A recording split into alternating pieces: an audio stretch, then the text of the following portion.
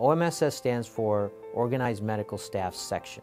So those doctors who work in hospitals is who we represent.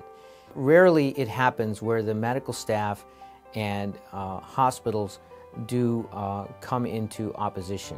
And when this disagreement occurs, that is where the OMSS comes into play. This happened in the case of Tulare.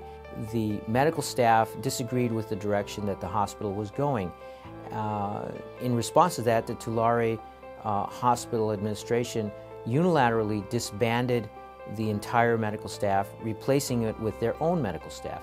That's where the CMA OMSS came in. And in fact, the CMA and the American Medical Association both came in to support and defend the medical staff in this little town in Tulare. No hospital can really function well without a independent governing medical staff.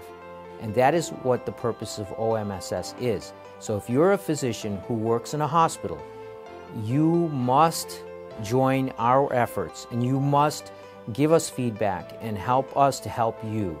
So please join the OMSS of the California Medical Association. Thank you.